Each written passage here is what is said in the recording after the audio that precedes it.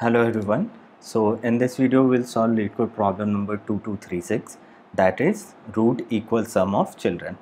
So let's read the problem statement. You are given the root of a binary tree that consists of exactly 3 nodes: the root, its left child and its right child. Return true if the value of the root is equal to the sum of values of its 2 children, or false otherwise. So in this problem statement we just need to sum the value in the children and compare with the root value.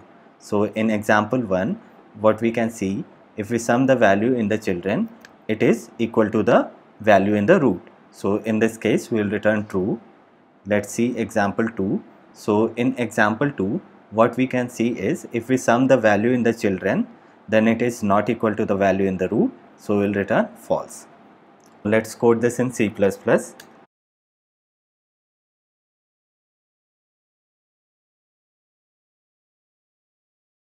So in the if statement, we are comparing the sum of the value of the left child and the right child with the value in the root.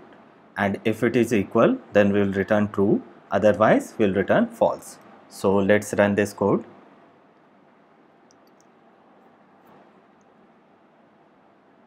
Yeah, so this is accepted for one of the test case. Now let's run for all the test cases. Yeah, so this is accepted. Thank you for watching the video.